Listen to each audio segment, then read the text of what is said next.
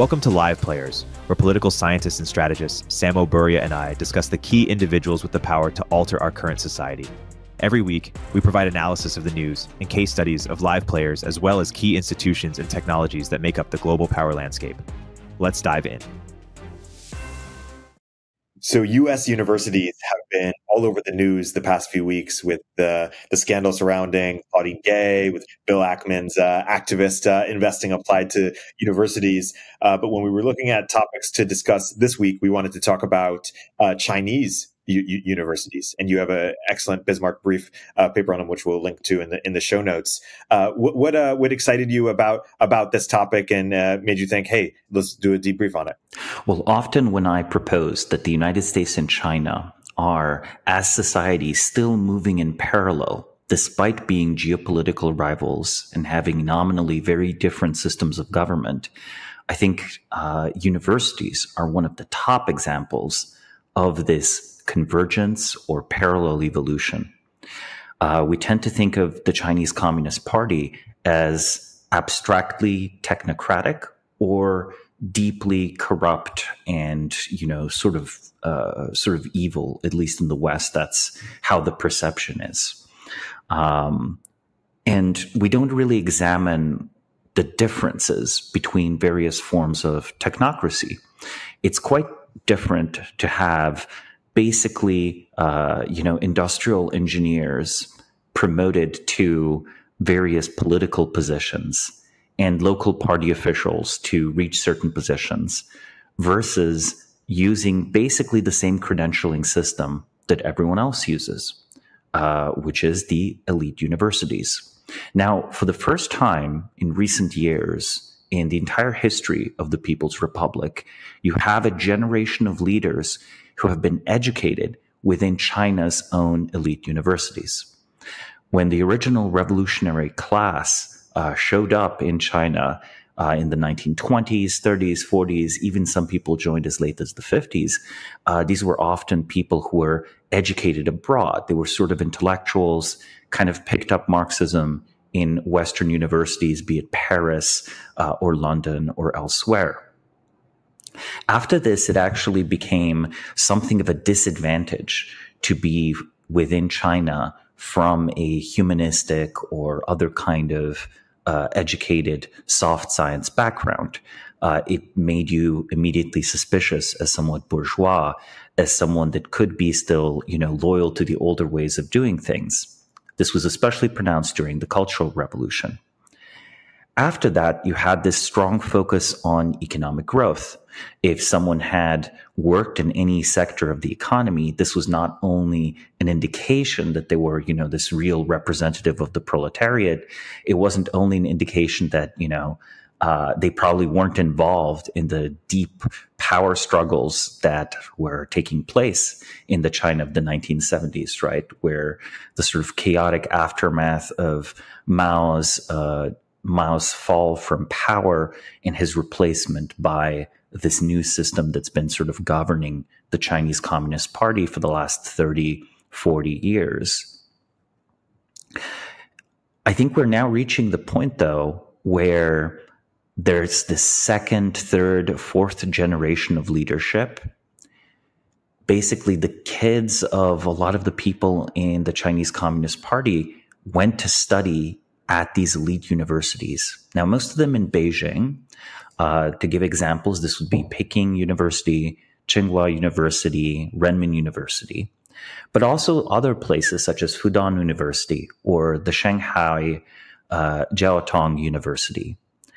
These institutions have really grown immensely and have become selective in basically the same way we think of as Harvard or MIT being selective, right? You can get in if you have really good test scores, and you can get in if your family's in the Communist Party. Now, in America, there is no Communist Party, but we have legacy admissions. So functionally, I think this is very similar. These are basically these kind of familial connections. The interesting thing, though, is that Communist Party officials, when it was time to get their kids in or time to get their favorite proteges in, they didn't just promote local party workers. They actually checked and made sure that these people were educated at these universities, at least nominally. So what at first might be a fig leaf over political favoritism often becomes the foundation of political advantage and personal advantage. There's this development that happens from pretending to be meritocratic to actually being somewhat bureaucratically driven. So I think these universities, there's, of course, massive cheating, right? Test prepping and so on. But I think it's undeniable, just because of the demand to enter these Chinese universities from Chinese talent, that actually, if someone manages to make it to one of these schools, it is a positive signal of their intelligence. Now, note, there is the so-called signaling theory of education, which proposes that, the value of attending a Stanford, an MIT, or a Harvard isn't anything you learn there, but an indication that you survived the admissions process and that you must be somewhat intelligent, right? I think the signaling function does, in fact, now operate in China. So what does this mean for China, right? I think on a very fundamental level, this might mean that China will be in the future run by lawyers, much as the United States is, rather than, again, people who had basically peasant backgrounds and were somewhat ruthless politicians, plus the occasional scientifically educated engineer. And you can call both things technocratic. In a way they are, right? They're both bureaucrats. They both have, there's a component at least of powerful people who became such because of their excellence. But I think that the key distinction here is that the cohorts are now educated in the universities rather than in local party centers. So this means that, China as such will in the future have a ruling class that is perhaps more similar to the American ruling class.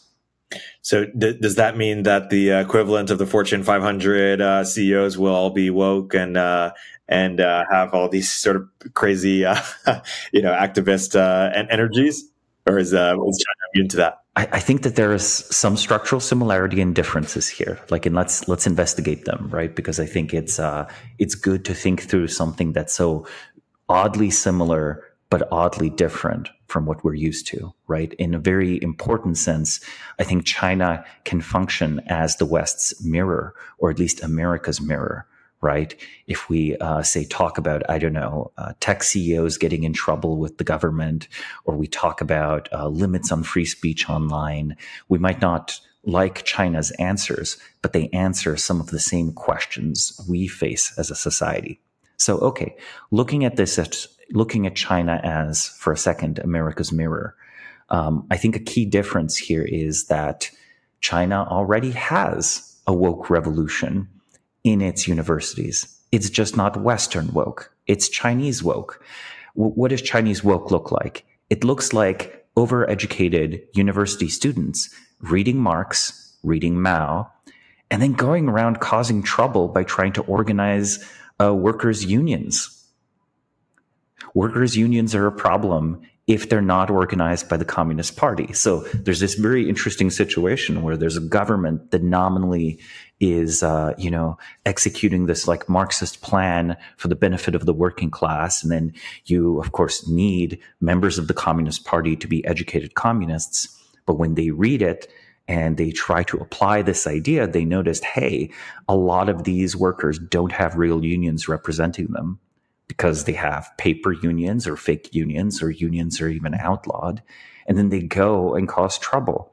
And then you have this very awkward situation where the professors sort of have to say that the students are doing the wrong thing, but they struggle to find a principle in which they do the wrong thing. And I think America itself struggles with this. It sort of enshrines, let's say, civil rights, and it enshrines that clearly we have fallen short of the standards of the era of civil rights. And then we struggle to come up with reasons for why, obviously, what university students are up to today with their protests and so on, why that's, a bad thing. We struggle to come up with good principles, right? Like, I'm sure you've seen this. Different people find different ways to figure out how to express that this has clearly gone in the wrong direction.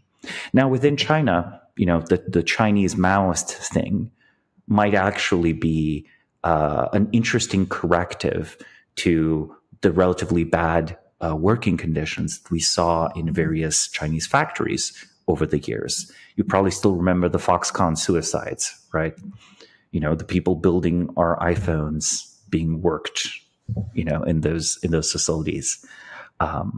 Conditions there have improved. So, maybe this social activism undertaken by Chinese students that is a direct consequence of Xi trying to have an ideologically reliable communist party that doesn't go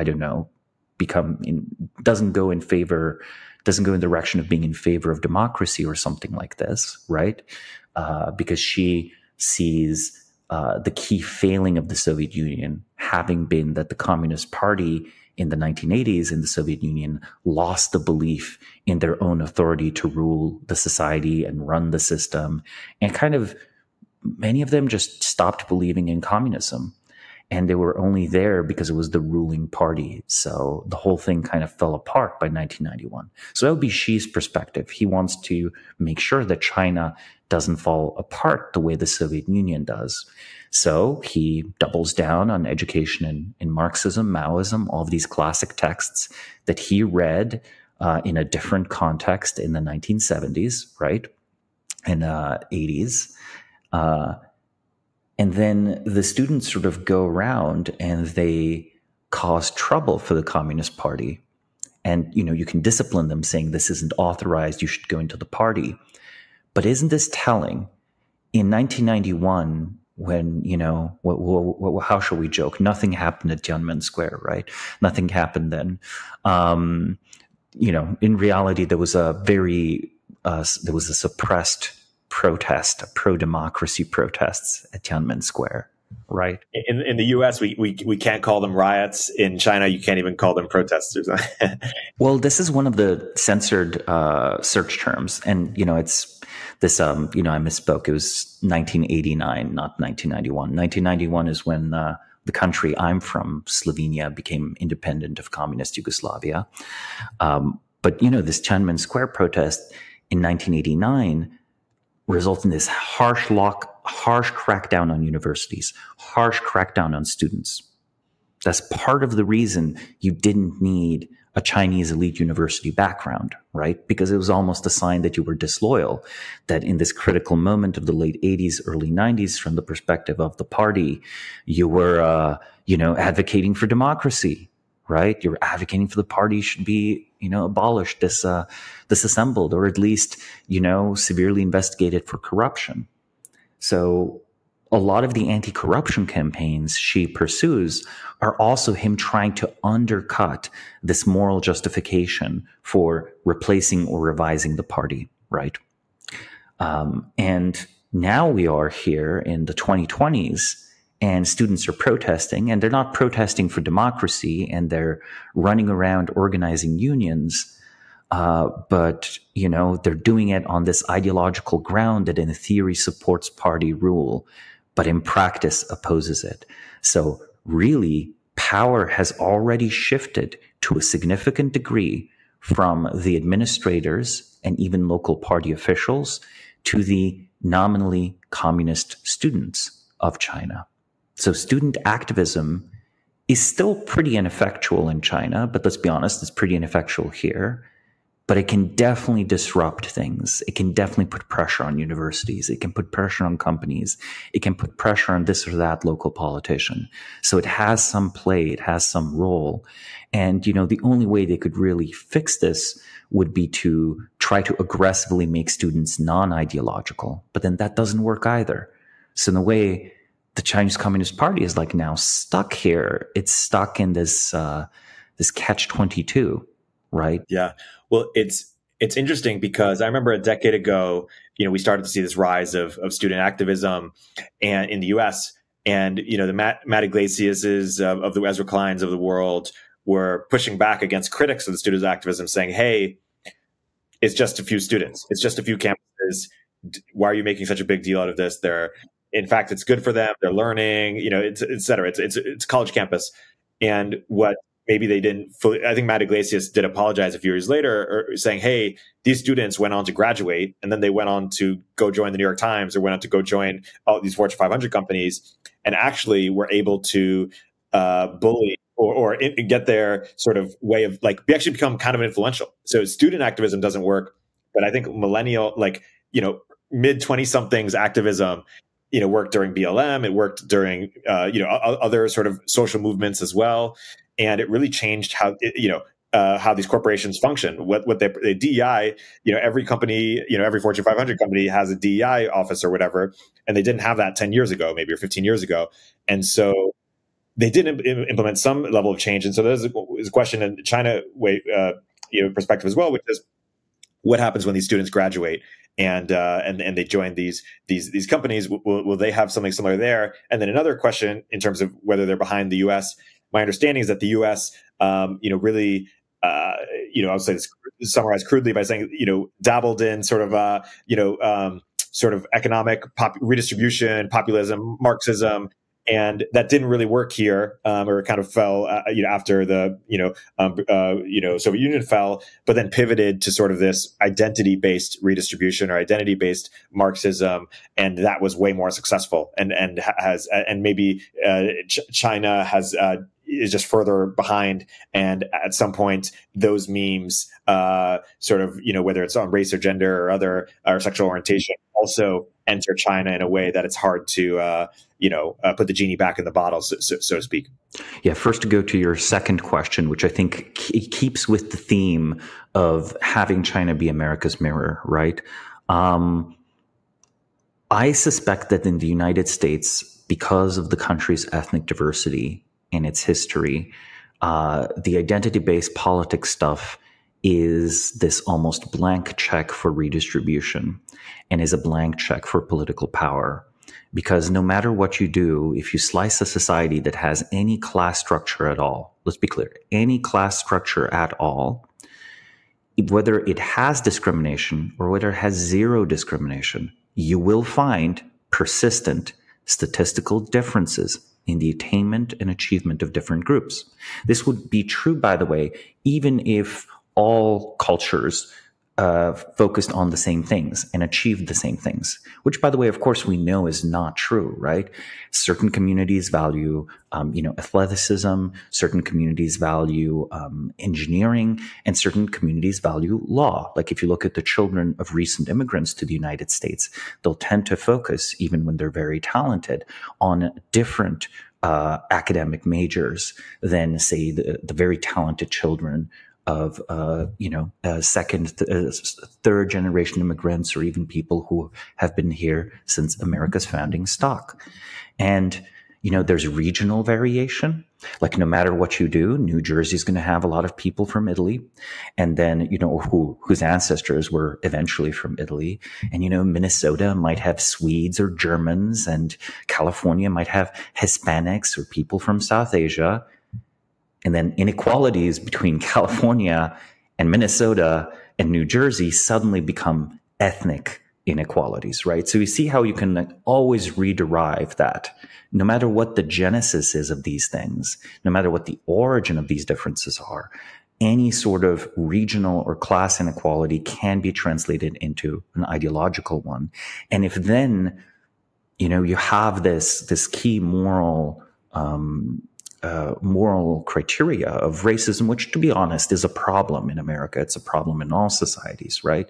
It's a source of conflict. I was just talking a minute ago about the breakup of the country that, I was technically born in. I was born in Slovenia, but, in 1988, but until 1991, it was part of Yugoslavia. And we know how the Yugoslav conflict developed in the 1990s because of ethnic tension. So that is something societies have to keep a lid on, all over the world, especially diverse societies such as, the former Yugoslavia or the modern United States. And we do not have an ideological solution.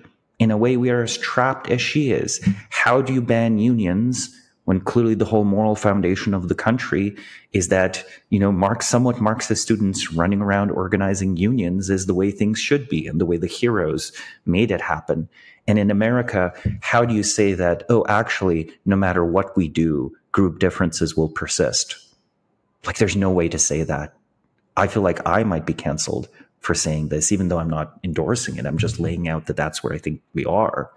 And then this paradox, an ideological paradox, generates a delta, or maybe you could call it an alpha, of political power that can be exploited. Whenever someone spots this ideological paradox that's unresolvable in the context of organizing human capital, talented young individuals to be political activists and so on, there you have a source of power.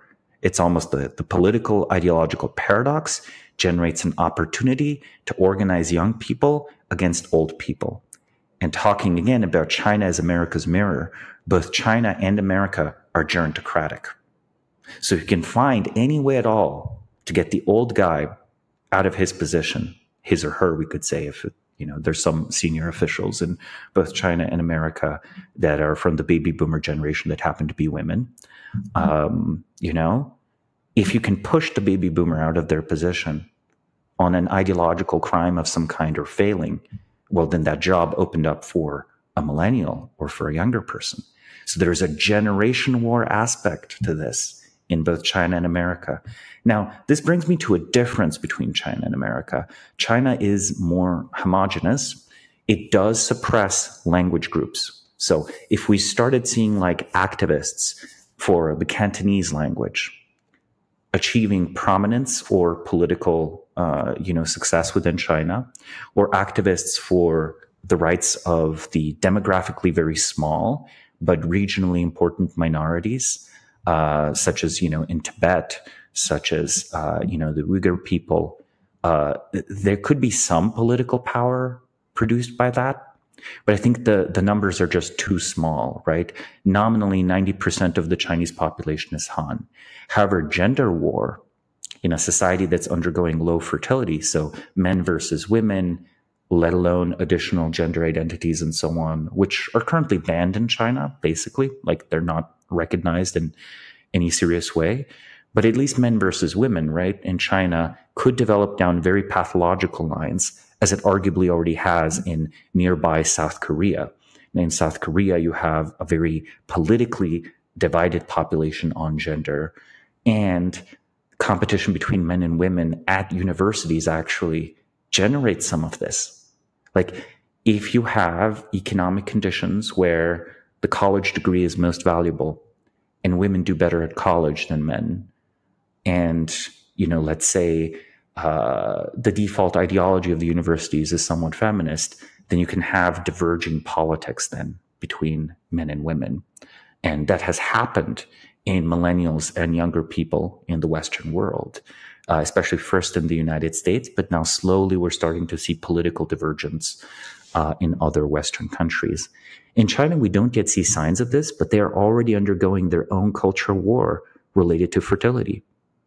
Like, there are already articles in state, party-approved newspapers about how, low fertility is due to social conditions. Again, an impeccable Marxist argument. And it is wrong to appeal to women to give birth to more children. And then you have male articles written by men who are like, well, actually, in China, we have to value the family. We're not like the Western world. We have to, raise their fertility, et cetera, right? Because, we need a young society to be able to build this post-scarcity economy and to restore Chinese national greatness. So you can sometimes come with not necessarily a Christian conservative argument. Christians are, of course, still persecuted in China to a significant degree, but you sometimes have like a pseudo-nationalist argument and then kind of a welfare, mildly feminist argument, and the two are at it already. That could intensify. So if they did their own form of woke, I think it would be gender focused, like we see in South Korea as we see to a lesser extent in aspects of Japanese politics, and it wouldn't be quite as focused on nationalities or ethnic differences or racial conflict. So it'd be the rise of feminism. Yeah, it would be the rise of Chinese, feminism with Chinese characteristics. More career-oriented. So advocating for women in the workplace to have more senior positions, like a DEI type event, this kind of thing. Well, there's also the moral argument. Consider, for example, I think the political nuance would be different. Now, in the Western world, when you look at a tricky question like abortion, it's very politically divided nominally. But when you check polls among, say, Democrats and Republicans, it's not an 80-20 split. It's more like a 60-40 split. So you will have people who were in favor of abortion rights and they vote in the Republican Party, and they might be like 40%, right, of Republicans, and in the Democratic Party. So it's narrativized as ideologically split, but it's not in reality that ideologically split. It's actually just almost, what would be the term, orthogonal. It's almost orthogonal to it. In China, I think Chinese feminism would not even message itself as fully pro-abortion. Like, they would probably be a position where, and I'm not sure they can do this yet, but wait 10 or 20 years. I think 10 or 20 years, the argument in China might be, well, actually, low fertility rates are the fault of patriarchy because they violated the autonomy of women's bodies by forcing abortions on them during the one-child policy. And you can tell that story, and it's somewhat true. So in China, there's a feminist argument that actually, ignoring feminism or neglecting feminism with mandatory birth control, state-enforced birth control, right? That caused its demographic problems. And that instead of having women pay that bill again, the correct moral thing would be to enshrine women's rights and make sure wanted fertility rose. Right? So that's actually, like, how do you defeat that argument if you're in China? There's a real moral weight behind that argument, right? Like, even if you disagree with it. So I prefaced it a little bit by talking about, abortion. I wasn't taking a position necessarily there, but there's a difference here, how the feminism will evolve. And then again, what would career focus be? I think, for example, Hillary Clinton feminism would work very well in China. Isn't it time for the first female Chinese premier? For the first president, right? And so on, the first head of state, the first head of a university. They've yet to have that culture war. In a way, America preloaded this in the 60s. I don't think anyone's excited by the first woman CEO of this or that anymore. It's normal. Plenty of CEOs of major companies are women, creative industries, producers. Any position you can think of in society has this. There's still a little bit of desire to help women in STEM. But for example, in China, the flip side, that's actually been achieved. China, much as in Iran, ironically, and in the old Soviet Union, when it came to the hard sciences, women actually did fairly well. They were often educated as engineers and so on. It's a surprising fact, even though they were less represented in positions of power. They did do well in math and engineering and so on. I think in modern Iran, a greater proportion of college-going women enroll into engineering and science than they do in Sweden. So there's this is an interesting paradox, right? You could say, of people who might propose that the main reason we don't see as much women in STEM around the world is like a lack of women's rights, because then you have these societies where clearly women's rights are violated, but there are lots of women engineers. Yeah, that's really interesting. Another thing worth noting is that just a quick Google search, I'm not sure if this is entirely accurate, but shows that in the US, there's 97 men for every 100 women. And in China, there's 104 men for every 100 women. And so sex ratios determine some dynamics as well. I mean, as you can see, feminism with Chinese characteristics writes itself. The Chinese nation, you could say, sinned against its women, and as a result, there are not enough of us, right? Like you could literally make this argument. This would be a very 1960s classical, in a technical sense, radical. So not radical in the sense of extreme, but somewhat like Andrew Dworkin style feminist theory. And it could be made compatible with Marxism. So it could be hard to censor as well. Because this is the thing, right? Like political persecution always finds a way. But in China, at least, they put a lot into these ideological arguments being internally consistent. It's you could almost think of it as a little bit theocratic, right? Like if around, say, in the Vatican, around the Pope, there's some power struggles attached to some theological disputes. How the theological disputes are resolved and whether the arguments are internally consistent ends up mattering in the political dispute. It's not like pure expedience, right? It's a mix of the two, because it's the ideology itself is almost a social technology that you use to coordinate with it. Now, either that is like, an Orthodox Catholic Christian dogma, or it is the dogma of, Xi Jinping thought, right? Or, Deng thought or Mao thought. It serves the same function. It's this shilling point, this coordinating mechanism where people who don't know each other can judge each other's moral character, political allegiances on the basis of which of these political arguments they follow. So and also to say a few things, there was a shock, a deep wound to Chinese society when it transitioned from traditional Chinese values to early modernity through the Cultural Revolution. When you impose a one-child policy on a society where the continuation of the male lineage and name is valued, women were, of course, disproportionately aborted. There is a age structural issue here. In the United States, we might say there are more women than men, but actually, you have to check the age cohorts, right? There are significantly more women than men in the very oldest cohort, because women live a few years longer on average than men do.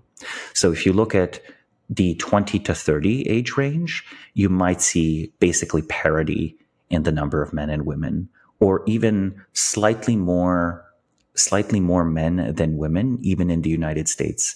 Because I think for various biological factors, slightly more men are, I think, born than women, but I think women have a higher survival rate in very early childhood. And this difference used to be even more pronounced before modern medicine. Hey everybody, Eric here with a word from our sponsors. Real quick, what's the easiest choice you can make? Taking the window instead of the middle seat, outsourcing business tasks that you absolutely hate. What about selling with Shopify? Shopify is the global commerce platform that helps you sell at every stage of your business. Shopify powers 10% of all e-commerce in the US, and Shopify is the global force behind Allbirds, Rothy's, and Brooklinen, and millions of other entrepreneurs of every size across 175 countries. Whether you're selling security systems or marketing memory modules, Shopify helps you sell everywhere, from their all-in-one e-commerce platform to their in-person POS system. Wherever and whatever you're selling, Shopify's got you covered. I've used it in the past at the companies I've founded, and when we launch merch here at Turpentine, Shopify will be our go-to. Shopify helps turn browsers into buyers with the internet's best converting checkout, up to 36% better compared to other leading commerce platforms. And Shopify helps you sell more with less effort thanks to Shopify Magic, your AI-powered all-star.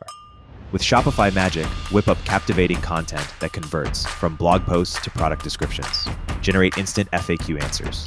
Pick the perfect email send time. Plus, Shopify Magic is free for every Shopify seller. Businesses that grow, grow with Shopify. Sign up for a $1 per month trial period at shopify.com/momentofzen. Go to shopify.com/momentofzen now to grow your business no matter what stage you're in. Shopify.com/momentofzen. Zooming out a little bit, the formation of elites is something you've thought quite a little bit about. I remember listening to a podcast series you did with Wolf from Palladium. your partner there about sort of the formation of elites. Let's talk about both in the U.S. and China. Maybe even half a century ago. How have you seen the difference, sort of the evolution in how we thought about forming elites in those respective countries change into how we think about it today? And I know it's not always a top-down process. A lot of these behaviors are emergent in terms of how we think about or even subconscious. But when you talk about sort of the role of elite formation and how that's evolved in both countries. I mean, we could talk about this in the sense of just concrete examples in China, right? Where, the current general secretary of the CCP and Xi's second most common traveling companion after, the chief ideologue Wang Hunin, the general secretary attended the Northeast Heavy Machinery Institute in central Hubei province. Yeah. Right. Like that's an education, but it's very this kind of different kind of technocratic education. Right. So I would say that the Chinese Communist Party sometimes it has more physicists, but it also just has literal machinists. Sometimes it has geologists, right? The former premier Wen Jiabao attended the Beijing Institute of Geology in the late 1970s, right? So there was a lot of this very practical, materialist-oriented education that was powerful in China of the 1970s. It was not powerful in the United States of the 1970s. America had, in a way, let's put it this way, I think America is an English nation in the sense that it is a nation of laws, not people, we'd say. But, when you make a nation of laws, you make a nation of lawyers. So from the very beginning of American history, and in fact, even before it, lawyers were quite powerful, and a legal or judicial education was very powerful. But what was different in 1970s America was that the background from which university you could come and from what kind of background you would reach legal acumen, you would perhaps be from a second-tier university. Or not only from a second-tier university, you could become quite prominent and never have gone to law school. I think there is, if I remember right, the last Supreme Court justice that didn't go to law school was something like 1910 or 1920. I'll have to look it up after this episode. But it's an interesting bit of trivia to consider that it was possible to sit on the Supreme Court without ever having attended law school. And the question is, which law school did you attend? So compared to 1970 or 1920, the America today is much more focused on a small number of elite schools and insists on having gone through those schools rather than, say, passing some sort of alternative qualification, like you can pass the bar without going to a law school. Even today, it's not a requirement, strictly speaking. It's just not going to be great for your career. And we used to be much more open to autodidacticism in the America of the 1900s. And in the America of the 1970s, I think we were much more open to people coming from second or third tier universities. Ironically, as you opened up college education to the general population, you made the perceived value or eliteness of the top universities go up compared to just any college degree. If only 5 or 10% of the population go to college, any college degree is an achievement. If 50% of the population go, then you're starting to sort of lose that initial signaling value. I don't know if you read a recent paper that the current average IQ of college graduates is 103. So as of 2022. So that would make it barely proof of being average. It's hard to imagine this, but in 1945, finishing a high school degree was considered evidence that you are slightly above average in academic aptitude or intelligence. So in a way, perhaps printing university degrees is closer to printing money, whereby you devalue every existing university degree. And people understand this. Imagine how upset the alumni of Harvard would be If, a U.S. administration was to come in and say, we love our American universities so much that we're going to increase the yearly attendance of our top universities, the very best ones, to 100,000 a year. We're just going to produce extension Harvards all over the country. Everyone can go to Harvard. How do existing Harvard graduates feel about this? Terrible. They would feel terrible. Even though presumably, if you ask them why they value Harvard, they would talk about the great culture, the great teachers they had. And I'm like, well, don't we want other people to have that great culture and those great teachers? And there's been a fight recently over the Harvard Extension School. Have you been following that? No, only that Chris Rufo claimed to have gone there, and some people are sort of throwing shade on that. But what is the fight? Well, the fight was basically he did go there. It's just other people are now arguing that that's not really Harvard, right? That the extension school is not really Harvard. So it's sort of like interesting, right? Even though the university itself endorses it as part of the alumni network and so on, to spite someone and to sort of disavow them, you kind of almost have to try to destroy this. So in a way, it's really funny. The Harvard Extension School's brand has been sort of trashed by this. And, that actually is a significant source of revenue, I think, for Harvard University. And it also shows how, on a deep level, people think of these things as elite clubs. They no longer think of them as the place where I receive knowledge or the place where I have, grown as an individual or grown up. They now think of them as clubs. And there was a different interesting analysis in 2010, which was that the value of going to an Ivy League university in expected lifetime earnings, the difference between that and a normal college degree is about equal to some college to a finished college degree. So if you went to college for 1 year, dropped out, the difference in expected lifetime earnings for you versus someone that finished college is about the same as the difference between finishing a college degree anywhere and finishing it at Harvard or Yale. Are you bullish on the American universities having as much power in the next 10 years as they do now? Right now, there's really a reckoning with everything going on. But there's also tremendous invincibility. What is your thoughts on universities' power and influence going forward? I'm in favor of scientific research, and I do acknowledge that the for-profit solutions for pure science are kind of not amazing, right? So when I don't want to be accidentally seen as like a blank check enemy of the academic system. However, when it comes to gating economic opportunities or gating political opportunities, if you route this through universities, you have created a zero-sum tournament. Unfortunately, these tournaments can be very powerful because if you produce a de facto lock on it, if you've had to gone through a particular university to reach, say, I don't know, a position in the Fed or a position on the Supreme Court or, become secretary of this or that, secretary of defense, secretary of state, if you produce that lock for these top positions and you increase radically the number of people going into the funnel, I think politically this will be very hard to dislodge. I think you would have to do something quite radical to prevent the increasing power of America's universities. How radical am I talking about?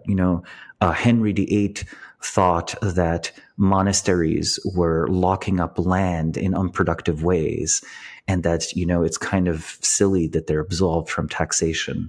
So he banned these monasteries that were centers of Catholic political power opposing the Church of England, literally stripped the roofs off of these monasteries. So I don't know, something like that. Of course, America doesn't have a Henry VIII. So until that happens, these organizations and the students going through them are going to become a more and more powerful establishment. They are an establishment, literally, right?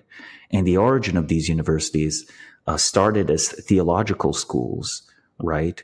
And in a way, they're still theological schools. I mentioned earlier the Vatican.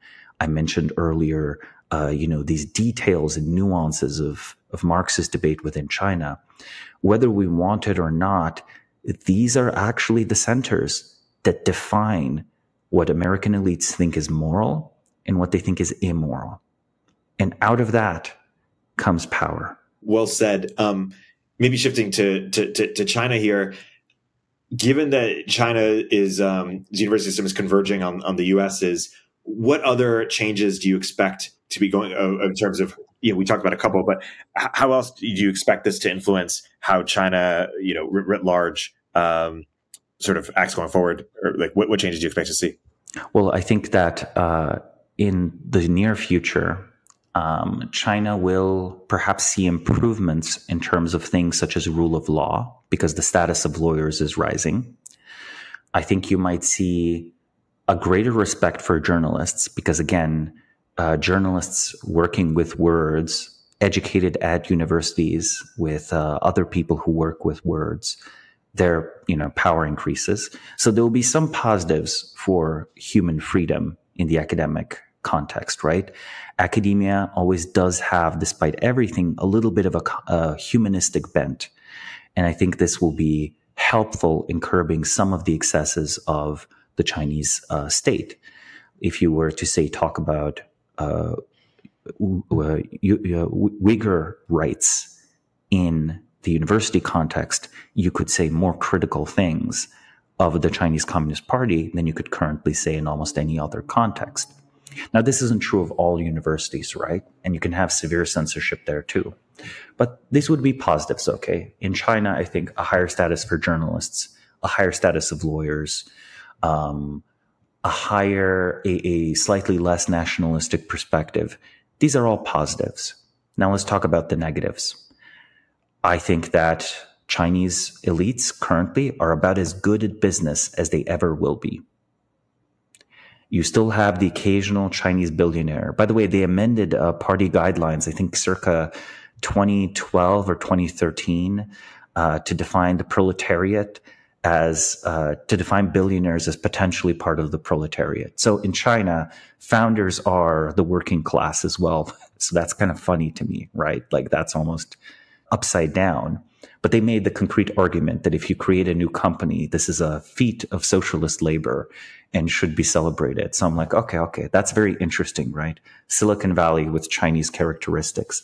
And of course, some tech founders in China, like Jack Ma, got in trouble, but others just were offered positions in the Communist Party and were like, look, you built a big company, you're very rich, you get to keep your money, here are the topics you don't get to talk about, and you're now one of us. You have to join the club or else. And okay, that actually brings in business talent, doesn't it? And then there are people who succeeded at managing companies and became politically powerful after they run these major companies. They go back into the Communist Party. How is this reflected? Well, I think it's reflected in a shrewd trade policy. It reflects in a view of regulations that opposes overregulation. So as tyrannical and powerful as the Chinese state is, they don't overregulate stuff at all. Or at least they don't enforce their own regulations if they have them on the books excessively. I think it would not be crazy for me to say that manufacturing is currently more regulated in the United States, which nominally has more limited government, than in China, that nominally has more totalitarian government, right?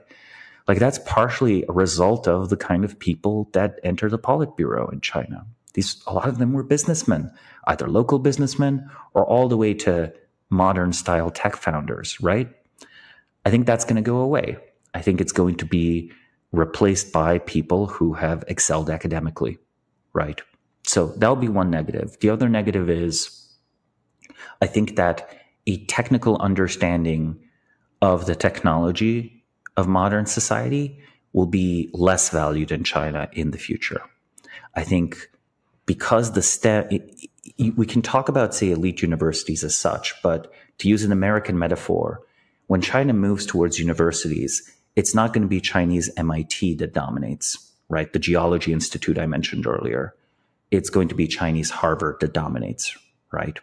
If you empower technical knowledge, the technical universities are overrepresented anyway. If you empower universities as such within the basket of majors, schools, and different faculties. It'll be the lawyers, the ideologues, the masters of words, you could say word cells to use the rune term, that end up winning. Well said. We're just at the hour. Is there anything that you didn't get to say on this topic that you want to make sure we get in this podcast? Otherwise, I highly recommend people check out the brief as well, which we'll link to. Well, in this conversation, we focused on China as America's mirror, but I will remind everyone that China is its own place.